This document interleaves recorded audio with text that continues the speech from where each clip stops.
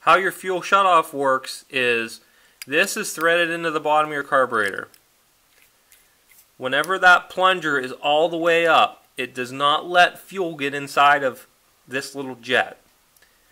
Once you turn on your ignition key, there's 12 volts applied to right here on your shutoff solenoid, which once you apply 12 volts there, it pulls this plunger down and holds it down.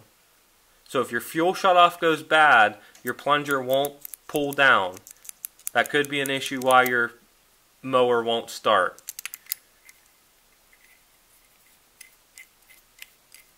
So with it threaded in there, the plunger's up, you're not going to get any fuel into here because that rubber plunger's up there blocking it off.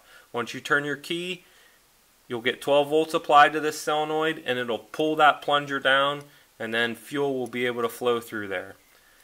The plunger is supposed to act as an anti-backfire for when you shut down your engine, so it doesn't pull fuel into it. Older tractors didn't have them, but all newer tractors come equipped with them. Thanks for watching. Like and subscribe.